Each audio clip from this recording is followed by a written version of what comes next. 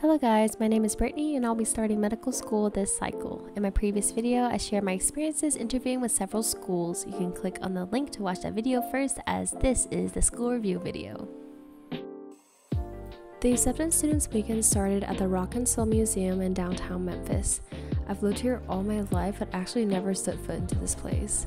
The first event was a meet and greet and we got the chance to meet our professors and future classmates. They had some small bites and refreshments, so it was a pretty chill occasion. However, it made me realize that I've gotten very antisocial. I took my best friends with me to the event and I stuck by them the whole entire time instead of trying to branch out. The only time I talked to anyone was when someone approached me first. I don't even know how I became such a shy person. After the event, most people ate together at the rendezvous, but like I said earlier, I was being a bit antisocial, so I ate with my friends instead. I told myself that I'll try to be more social when orientation comes around. So we got some ramen at Good Fortune Company and it was so yummy. Afterwards, we went home. I was having an intense tension headache that I like to call the MCAT headache because I started getting them after taking the MCAT. It's a constant throbbing pain that feels like your head is about to explode. The next day there was a morning yoga event that I didn't go to because it would mean that I had to drive all the way downtown, go back home and shower, and then come back downtown for the rest of the events. But I low-key wish I went because it would have been a good bonding experience. But anyway, on Saturday morning we took a tour of the school, and just in case you guys didn't know, Baptist Health Sciences University has been here for years, but they just never had a program for physicians. So they built this building just for us. And the last time I saw this building, it was in construction and none of the walls were up, so it was really cool to see it completed and fully furnished. Every design and decoration was chosen with intention, and I love that there are so many windows letting in natural light. In areas where windows were not accessible, there were soft light boxes that change in brightness depending on the time of the day to mimic the sun. I'm hungry. They have this yummy cupcake. I don't want it, but I'm fasting, and I don't know what to do. Should I just put it in my pocket?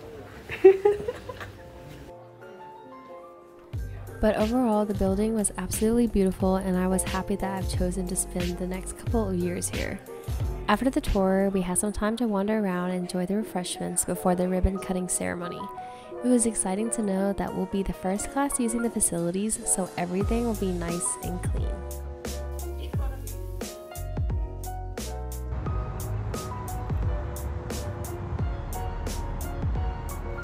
We obviously could not have done this without all of your time, effort, and great work. Special thanks to the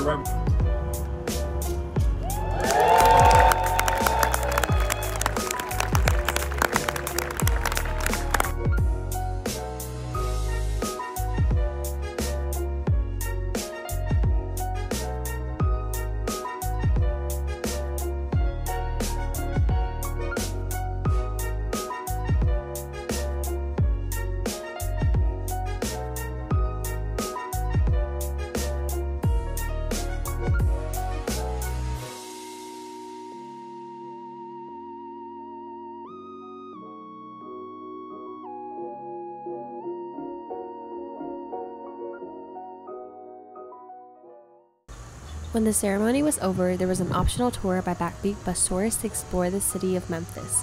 Even though I was basically born and raised here, I wanted to go just for fun. We saw the Lorraine Motel, Elvis Presley's old apartment, had a barbecue tasting, which is why I'm actually glad we went because I was so hungry, and we also went through Beale Street. It was so funny seeing all my classmates that weren't from Memphis surprised by everything. We already seen basically everything because, you know, we're locals. What to bury these guys? And the city of Memphis just flat down refused to do anything, and he's going to get rid of it.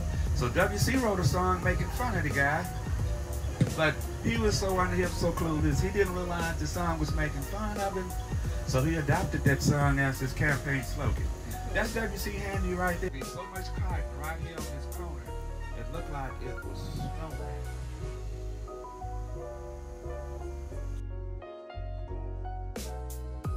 Here's a little merch haul. My sister got me this sweatshirt, which she says is an official sign of commitment to the school, and I can't change my mind anymore.